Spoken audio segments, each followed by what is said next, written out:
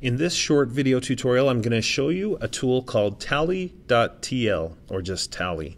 And this is one of a series of videos that I've been making on useful tools for teachers and students that don't require a registration. There's no need to log into an account or remember a password. You can simply go to the website and use it. If you're interested in watching more videos about these types of tools, please check out my playlist on tools with no registration required. But let's look right now at tally.tl.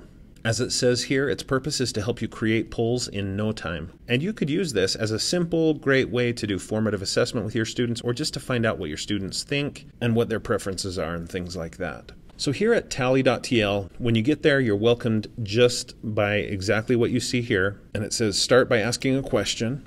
So for example, let's say in a language arts class, I could ask, which of these books did you most enjoy reading? So there's my question. Pressing enter will create the poll. Next, I can add a possible answer. So I could put in Of Mice and Men, perhaps, The Stranger, maybe Crime and Punishment, and let's say The Great Gatsby.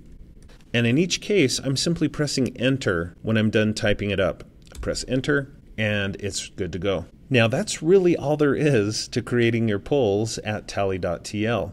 These are one-question polls, very simple. This poll is ready now to receive answers. And I'm going to minimize a little bit so you can see the whole poll right there in front of you. But here it is. The address for this poll is up at the top. So you might not have noticed this subtle change, but as I was typing, as I created the poll question, the address, the URL of the website changed, and it became / and then this suffix that was added to it. So this is unique to this exact poll question, and I can just highlight that URL, copy it, and I could post it to my teacher website, let's say a Weebly website or a Google site or whatever it is that you use for your teacher website, even Canvas or another LMS. Just post that URL. Anyone that clicks the URL will be taken to this exact poll and they'll be able to vote. So let's say student A votes for Of Mice and Men and another student votes for Crime and Punishment. That's all tallied. And another student, let's say, votes for The Great Gatsby. So that's all tallied, and as the teacher, I'll be able to see the results.